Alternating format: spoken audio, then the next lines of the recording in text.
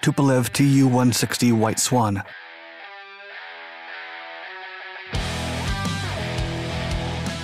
The NATO-designated Blackjack, or Tu160 White Swan, is a Soviet supersonic variable sweep-wing heavy strategic bomber designed by Tupolev to use in the Soviet Union in the 1980s. The aircraft was the last bomber designed by the nation that's still used by Russian forces. To this day, White Swan is the world's largest and heaviest Mach 2-capable supersonic bomber ever produced. The first supersonic bombers employed by the Soviet Union were launched in 1967. But the Soviet Air Force quickly realized that an aircraft with variable wing geometry could be much faster than a strategic bomber with a conventional wing design.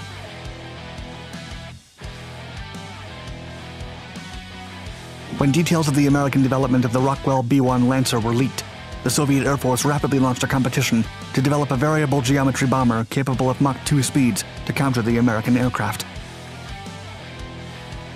Tupolev submitted its prototype design named Aircraft 160M, and it was accepted by the committee.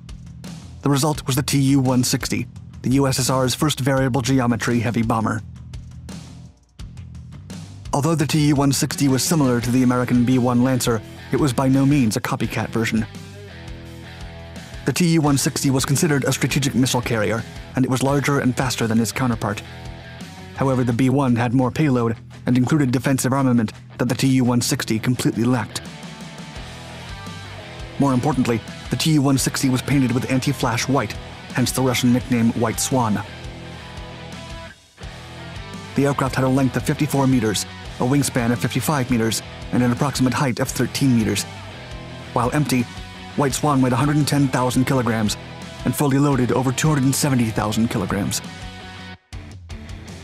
Its two internal bays had a capacity for 45,000 kilograms of payload.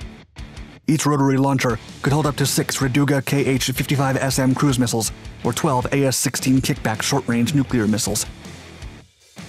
In addition, it could carry a maximum crew of 4, including the pilot, co-pilot, defensive systems officer, and bombardier.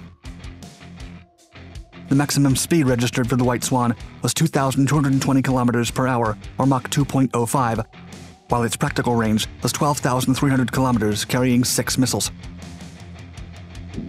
The Tu-160 entered service in April of 1987 and set several flight records in its weight class.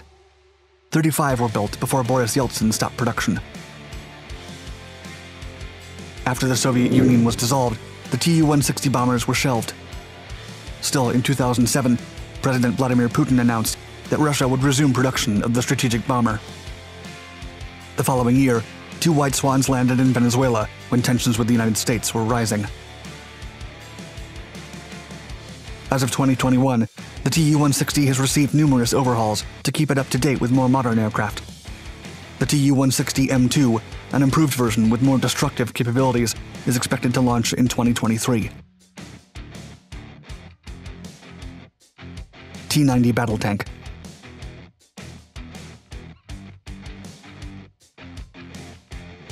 The T-90 is one of Russia's most iconic and lethal tanks. It's an improved version of the T-72, which embodied the cheap and effective Soviet design philosophy.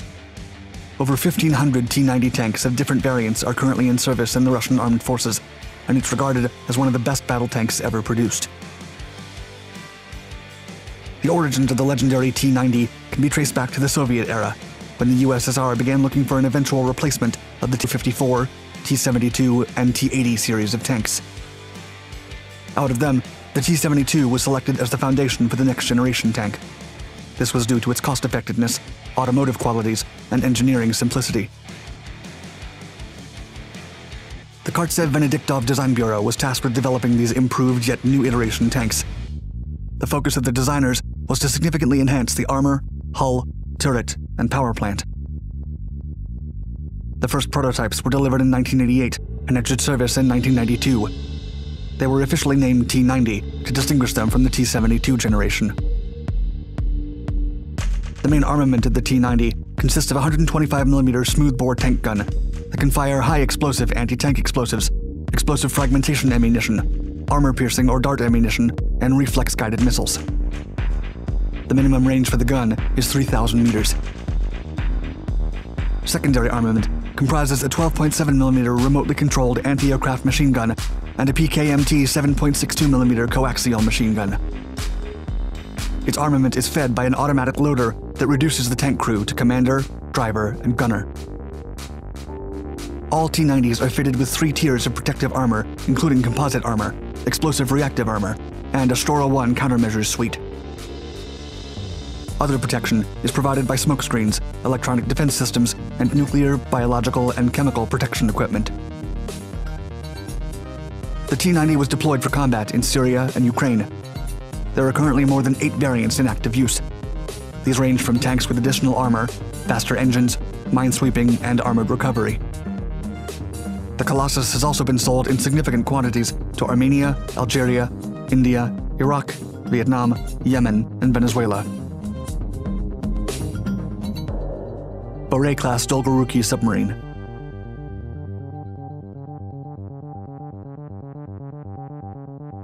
The Boret class is a Russian 4th-generation nuclear-powered missile submarine. The Russian Navy expected to eventually replace all Cold War-era Typhoon-class and Delta III submarines. Despite being smaller and having a reduced crew, the Boret is twice as powerful and lethal as its predecessors. Sources consider the Boret the first submarine class to be developed by Russia since the fall of the Soviet Union. Originally designated Project 935, preliminary studies of the Boret began in the 1980s, alongside the R-39 Bark submarine ballistic missile that it was going to use as armament. Construction of the first Boret-class submarine commenced in 1996, and the project's name was changed to Project 955 as the Navy replaced the Bark missile for the Bulava, or SLBM. The Rubin Design Bureau built the first Boret at the Sevmash shipyard in Severodvinsk. It was delivered in 2007 under the name Yuri Dolgoruki and valued at more than $700 million. After trials, the nuclear-powered submarine was integrated into the Russian Pacific Fleet in 2010. Several improved versions soon followed, including the Alexander Nevsky and the Vladimir Monomakh. Besides its state-of-the-art technology and nuclear reactor, the Boret has built a strong reputation in the West because of its armament. The Bulava, standing 12 meters long and 2.1 meters thick, weighs around 36 tons. It has a range of 10,000 kilometers and can carry 6 to 10 Mirvad warheads with an estimated yield of more than 120 kilotons each. Boret submarines can carry up to 16 of these warheads and more than 6 SSN-15 anti-ship missiles. Fully armored, a Boret can weigh up to 24,000 tons when submerged. The submarine's length is 170 meters, and its beam is 13 meters long. The range is unlimited, and the average speed when submerged can reach up to 66 kilometers per hour. In addition, it needs 107 crew members to effectively maneuver it. The submarine's maximum registered depth stands at 950 meters. And in 2013, Russia deployed these nuclear submarines in the world's southern seas after an absence of 20 years.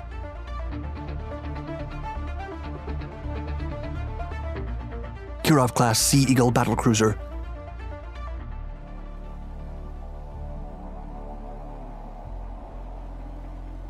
Project 1144 Orlan, or Sea Eagle, was the Soviet codename for a series of nuclear-powered guided missile cruisers called the Kirov-class battlecruisers, or Balcom by NATO forces. First built by the Soviet Navy, the Kirov-class missile cruisers are the heaviest and largest surface warships ever built. The battlecruiser's appearance in the seas led the U.S. Navy to recommission the Iowa-class battleships to intercept them in case of conflict. The lead ship of this class was laid down in 1973 and commissioned in 1980. It was initially equipped with 20 SSN-19 shipwreck missiles mounted in the deck, 12 octuple S-300F launchers with over 100 missiles, and 2 OSA-MA batteries with 20 missiles. Future iterations of the Kirov class would include more armament, such as 130mm AK-130 gun systems, 100mm guns, and 533mm torpedo tubes. To this day, the Soviet Navy is analyzing the possibilities of incorporating hypersonic missiles into its Kirov cruisers still in use.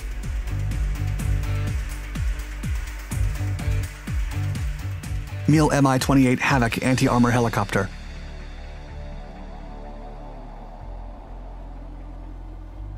The Mi-28, or NATO-designated Havoc, is a Russian all-weather attack helicopter fit for anti-armor combat. Equipped with one gun, it was created to destroy any armored vehicle that refused to retreat in the battlefield of the Cold War era.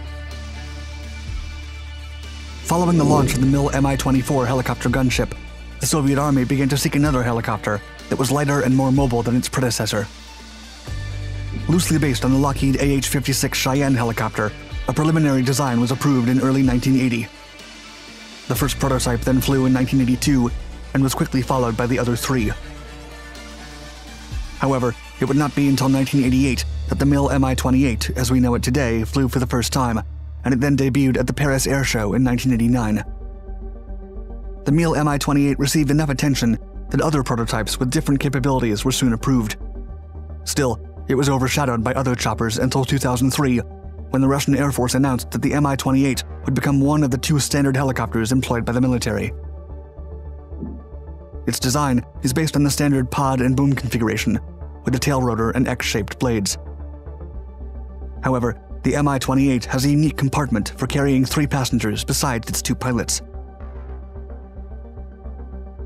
Its chin-mounted NPPU 28 30mm autocannon allows for a rate of fire of up to 800 rounds per minute to easily tear through any ground or airborne vehicles between 1,000 to 2,000 meters. Ammunition can range from armor-piercing rounds to high explosive, and to strengthen the helicopter's anti-armor role, it can carry up to 16 Ataka anti-tank missiles split between 2 racks. Rockets are carried on 4 pylons under the stub wings. This can be either guided or unguided with their respective ammunition variations. The Russian military is currently working on further improving the Mi-28's armament to continue using it for years to come.